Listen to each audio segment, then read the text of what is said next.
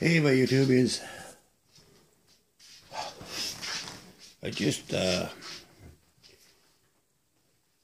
watched the cinema on Eddie and Jen's vlogs and then some. I remember the other day I was saying I had 4 new people in the house on one of my chats. Well,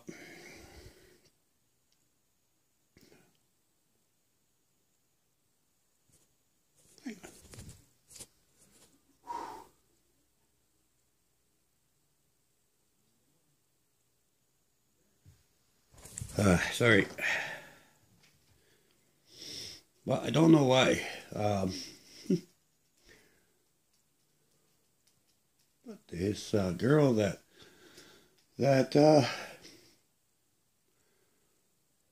was in his cinema just now is here.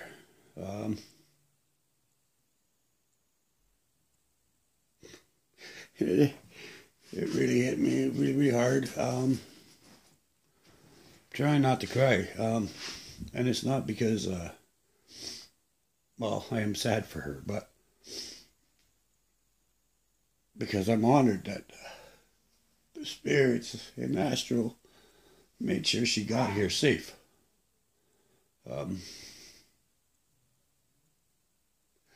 So, to Eddie and whoever is connected to this lady, I just want you to know from my heart, she can stay here as long as she needs to. She'll be safe. And when she's ready to do something or talk or whatever, if she wants to send a message, I'll make sure to get it out to you, if that's what she wants. She hasn't spoken yet, but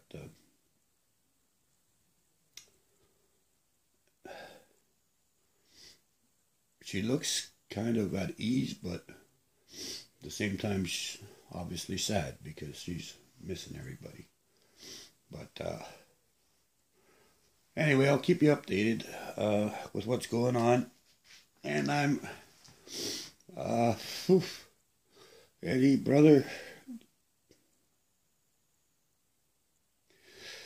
much love to you. See, you don't know how important your job is. Talking to those spirits. Giving those spirits a voice. Because once spirits know one of us, they know who all our friends are. And they go to wherever they need to go or wherever they want to go. They choose. Sometimes they go to your house, sometimes they'll go to your friend's house. Things like that. But you're doing a damn good job, brother. So keep it up. Nothing but mad respect for you and your family, alright? Anyway.